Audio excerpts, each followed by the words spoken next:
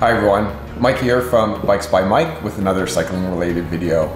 So I'm back in the garage to walk through my ultra premium custom wheel build for my 2020 Cannondale SystemSix road bike.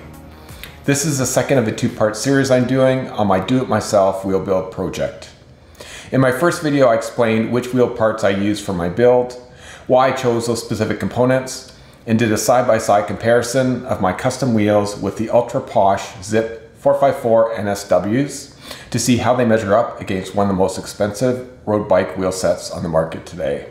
Today, I get to show off my assembled wheel set, tell you what I liked and didn't like in building up these wheels, and finish it off with a final weigh-in to see how they measure up against the Zipp 4x4 NSWs. Stay tuned to the end of the video where I do a final tally of what I paid to build my custom wheel set and see how it compares to the Zipps. Okay, let's get to it. Before I show you my completed wheels, I just want to talk a bit about the wheel building process itself, in case there are others out there thinking of building up a similar spec wheels.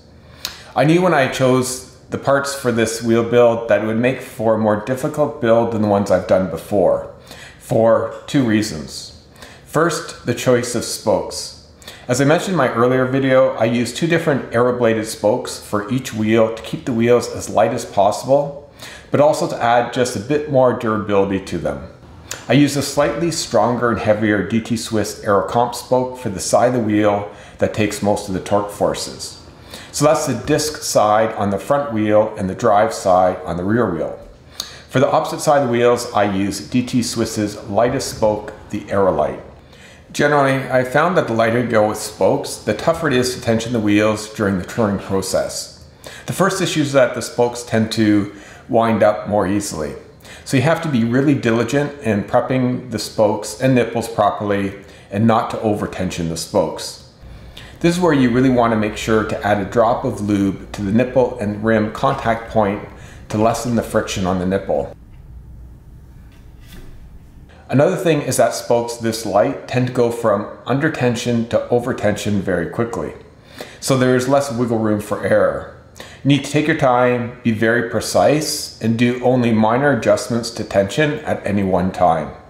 You simply cannot build up a wheel like this as quickly as if using thicker gauge spokes.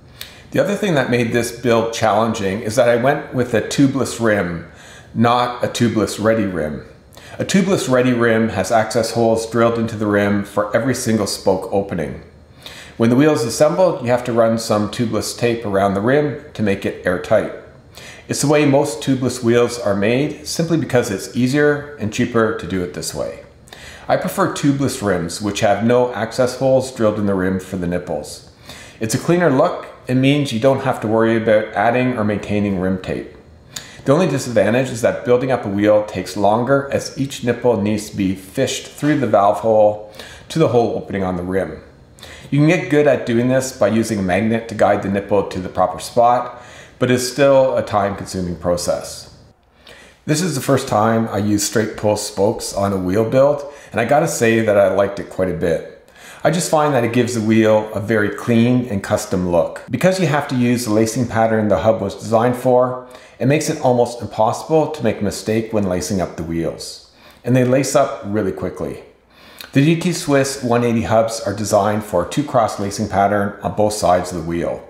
So you can see here that each spoke crosses the adjacent spoke at 2 points, hence the name 2-cross. Also, because of the spoke design, de-stressing a wheel with straight pull spokes is not as necessary as when using J-bend spokes. So there's less chance of you losing spoke tension on your first few rides by not having de-stressed the wheel properly. The major downside with straight pull spokes is that you're restricted in what lacing pattern you can use.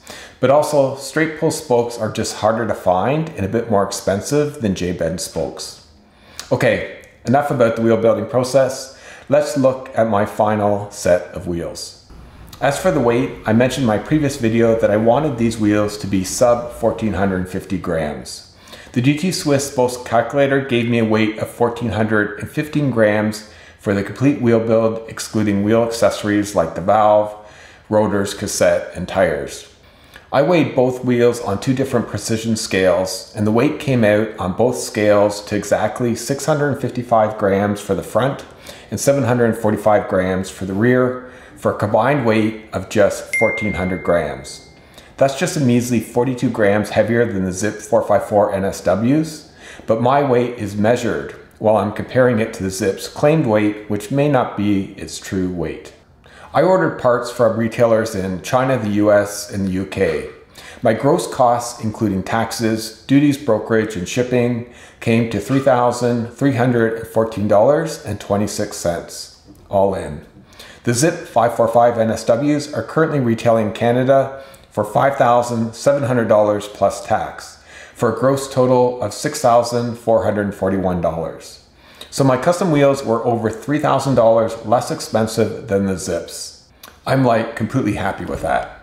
I think these wheels look as nice as any premium wheel set out there.